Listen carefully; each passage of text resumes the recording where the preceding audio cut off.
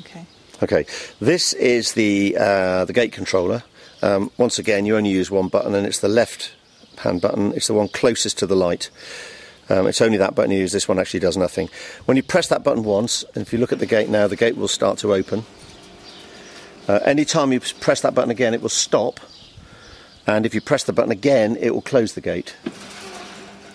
Okay, so when you're leaving the property, to press that button, obviously when it closes it will stop, press that button again and it'll open right up. Now the thing you must always remember is that it's not an automatic system, so it doesn't close on its own after you've left. When you've pulled out of the gate, you then need to press the button again to close the gate.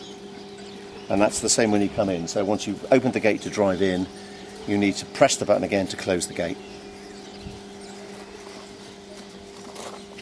We'll close the gate again now.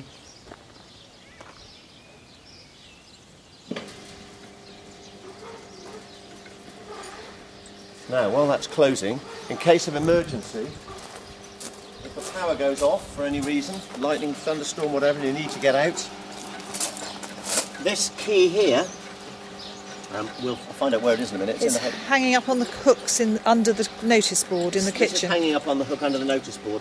Basically, that is the manual override for the gate, which allows you to open the gate with, at the moment, it will not open manually. You put the key in there, turn it 90 degrees, this flaps out, and as soon as that's flapped out, it releases the gate, so you can actually slide the gate and open it manually. Obviously then you want to push that back in again, and if the power comes back on you can close it electrically, but you can open and close this manually should you need to with that emergency override key. Okay, when you come in at night and you want to set the alarm for perimeter, it's this button here, which is the bottom button. It's a little picture of a house, and what that does is sets all the exterior detectors, so if anybody sort of prowls around the property at night, it'll set the alarm off. Make sure that all the doors are shut and everything's ready to go, and then when you press that button you will hear a beep. Okay, when you press it again to disengage it, you will hear another beep. Right, now if we look at the alarm panel, you can just about see it. When I set it, it goes to menu 2, which is set for the external perimeter. So unsetting it again.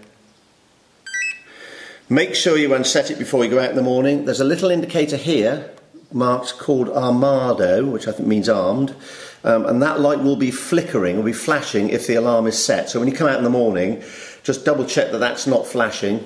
If it is flashing, obviously unset it, but if somebody's gone out before you and unset it, then obviously you don't want to set it again.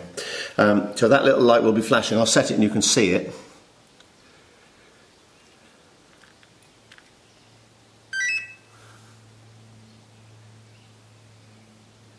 There you go, it's flashing, which means the alarm, perimeter alarm is set. So press the button again and that unsets it. Full set. Full set. Okay, well we can't do that because we're going to... No, but you would... What? We can't show a full set because... No, but you can explain that that's the button for a full set. Oh right, okay, yeah. Okay, the other, we're rolling. The other button on this keypad is this one here. There's only 2 buttons you ever use. This one is for, as I said earlier, for perimeter set when you're in the property, and this one above it is for full set of the alarm. And when you set the alarm, basically you have a 30-second delay to allow you to exit the premises, and then you will hear a bleep when the alarm is set. So we'll actually run through that and just go outside and set the alarm, and then you can get a feel for what we're talking about. Lit up. When you set the full alarm, when you leave the property, you need to be standing at least 2 foot away from the house, and then you can set the full alarm. I'm going to press the button now. It'll take about 30 seconds, so we're going to kind of shorten that down a bit. I'll press the button and we'll just wait. There you go. So it's done a little bleep and the red lights come on, and that shows that the alarm is fully set. So that's inside and outside, PIR's inside, and the external proximity sensors. To unset it, you press the same button. Show down on the button a minute, Jean. Same button, this one here. As I said, there's 2 buttons. This button here, where my thumb is, press that button again, and you'll hear it bleep twice to show you that you've unset it. And if you go back up to that, the light has now gone out. Okay, this is the air conditioning system for the whole house, and also the heating system for winter use. Basically, it's very straightforward. It's got a lot of buttons on it, but you don't need to worry about many of them. You've got an on-off button here at the top. Flick that button on, the little red indicator comes on, and the system starts to work. The temperature that you want the system to get down to is displayed here, and at the moment it's set at 17 degrees. And you've got two buttons here, a minus and a plus button, either side of what looks like a thermometer. And to increase the temperature, you simply take that up, or decrease the temperature, you take it down. Normally, overnight, the temperature would be sort of set 18, 19 degrees, which is fine. The fans are quite noisy. It's ducted through all the rooms through little grills and ducts in the corners of the rooms. So you can set the fan on either low speed or high speed. You've got a little L there showing low speed, and this button here switches between low speed and high speed. So if you want to chill the house down quickly, run it on high speed. If you want to chill the house down slowly, run it on low speed, or just keep an ambient chill.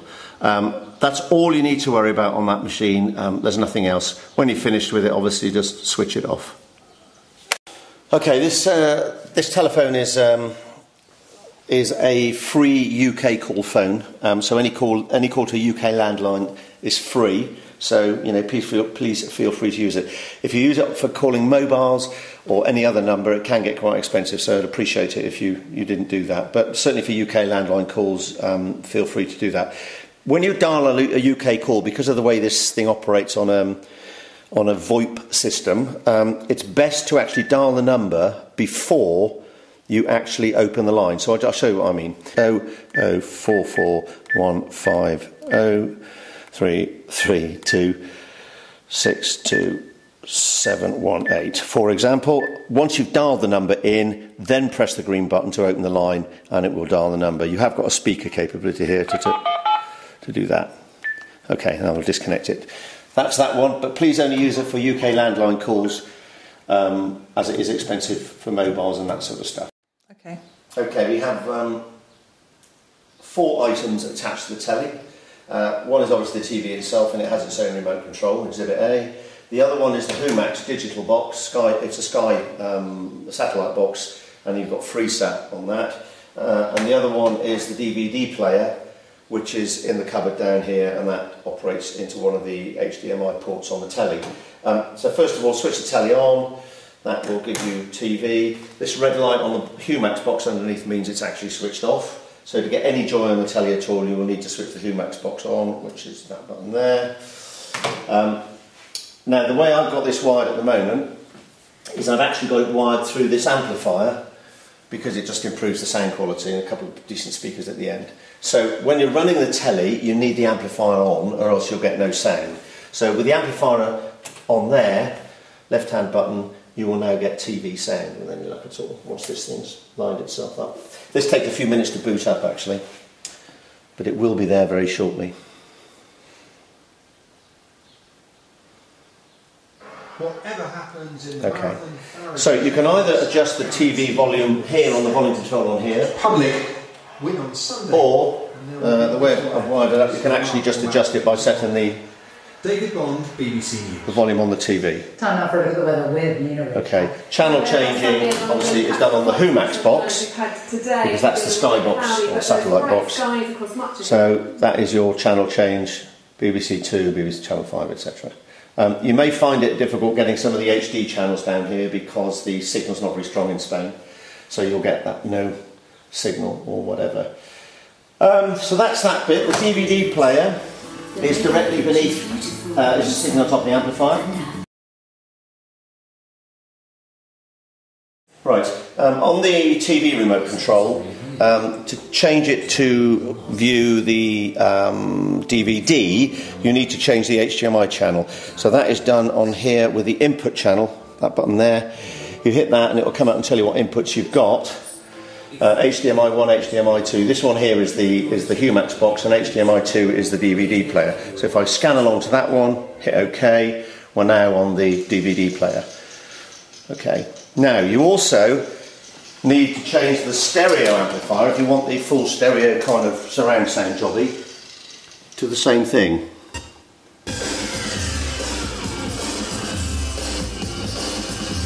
Okay, now just to clear this, and you probably can't see this on the video. Everywhere. It's what you do with it that counts. The new iX35 from Hyundai. Inspiration. This is the internet system, which is run by a company called Skynet Link. This is the router box, and it's a wireless access point. You can get onto the wireless access point. I think it's called either Skynet or Linksys, I'm not sure. I think it might be called Linksys. The password for it is Sorby Trugode. That's S-O-R-B. Is it Sorby Trugode or Sorby Treetops? Sorby Trugode, isn't it? It is Sorby Trugode, which is S-O-R-B-I-E-T-R-E-G-O-A-D. That's the password to get onto the wireless router. If you've got a laptop or anything you need to plug in to an Ethernet port, there is an Ethernet cable here. So you can actually put your laptop here, plug the Ethernet cable in, and you've got a couple of speakers there that you can plug into the laptop as well. This will come on automatically when you switch all the power back onto the property.